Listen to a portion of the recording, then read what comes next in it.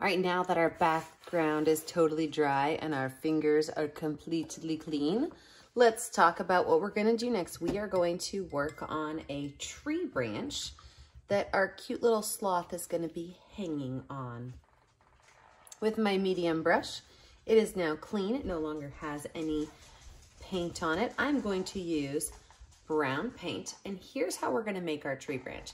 Is we are gonna start right here in the center of our picture, and we're gonna put a dot, okay? And then over here on this side, we're gonna put another dot directly across from it.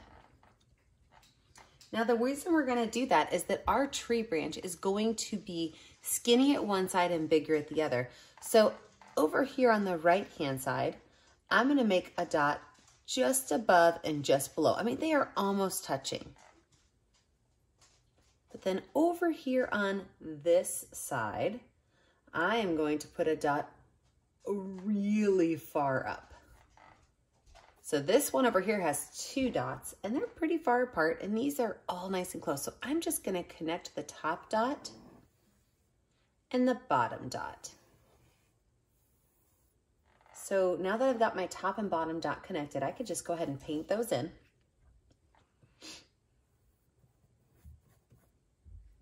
Paint those in. Perfect. Now that I've got those painted in, I'm going to add a little bit of detail to them. Smooth out those lines a little bit. Perfect. Now my sloth is also going to be brown. I don't want him to be the same color as the tree. So I'm gonna actually add some lowlights and highlights to my tree. To do that, I'm gonna grab some black paint on the bottom of my brush. I'm just gonna add a couple of black lines along the bottom of my, that was my dog sneezing, sorry. Some black dots along the bottom, not too much. If you add too much, you're gonna get a very dark tree. I'm gonna wipe my brush off to get any excess black off of it. And then I'm just gonna pull those lines across. Pull those lines across to make sure that my tree has just a little bit of dark at the base of it. This is gonna be like our shadow on the bottom of our tree. Just kind of keep going over those lines to darken them up a little bit. I kind of went out of the line a little bit, so I'm just gonna extend the size of my branch. Easy peasy lemon squeezy. Go over and over and over until that brown and that black are one color. Now at the top of my branch, I'm gonna do the opposite. I'm gonna wipe my brush off. I'm gonna grab a couple spots of white paint, and I'm gonna put it at the top of my branch. Remember right here where it's a little bit thicker, I might wanna do 2 rows of it. Wipe my brush off to get all that extra white off, and I'm gonna run my brush along that edge right there to make it look lighter. So what we've just done is we've just made our branch look like it has dimension.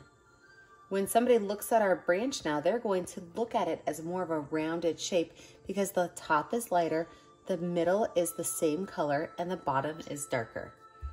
Pretty easy peasy. I'm gonna rinse my brush off,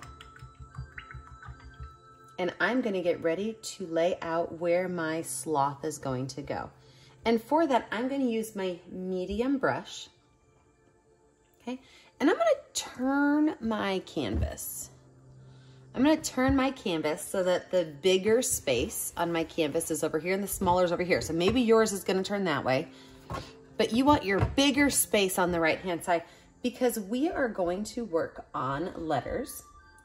And what we're gonna do is we are going to start this by making a letter D. So right here in the middle of our tree, I'm going to draw a straight line down with brown, and I'm going to make the letter D. You guys see how I just made that letter D right there? Made a letter D. Perfect. Now that is actually going to be our sloth's back. So if I turn it back this way, my sloth is going to be hanging on the bottom of the tree with his little sloth arms wrapping around the tree. So right down here at the bottom of my D, I'm going to make a leg, and a leg looks like this. It's going to start with the letter U, and that goes over part of my D, and it's going to go up and around. So do you see how I turn that into an oval?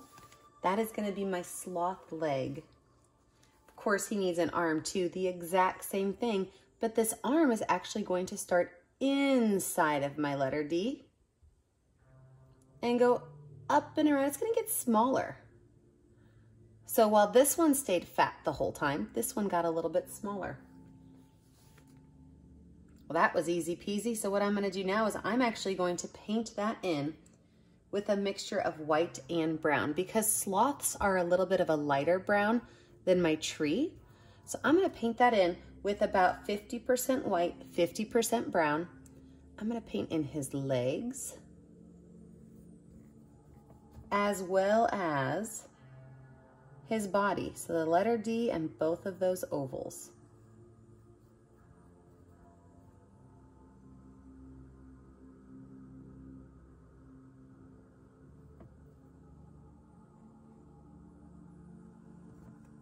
So same light brown color. We don't want them to be the same color as the tree branch.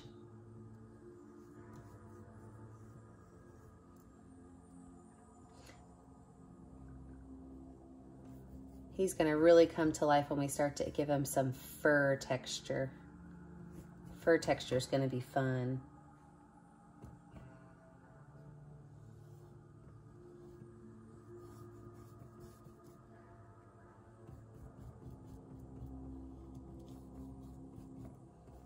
And that whole sloth. You know, a lot of times when you paint pictures, you can break them down into shapes like I do. A letter D, a couple of ovals, some triangles. Magically, you have yourself an animal.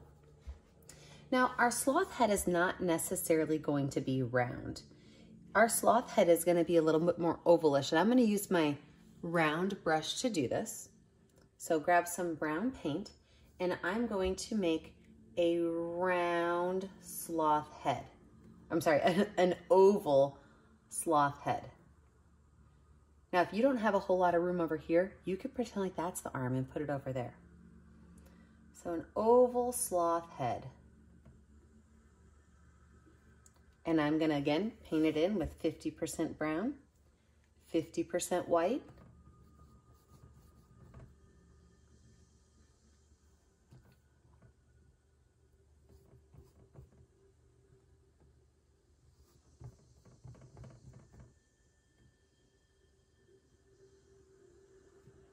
Now our sloth is coming to life.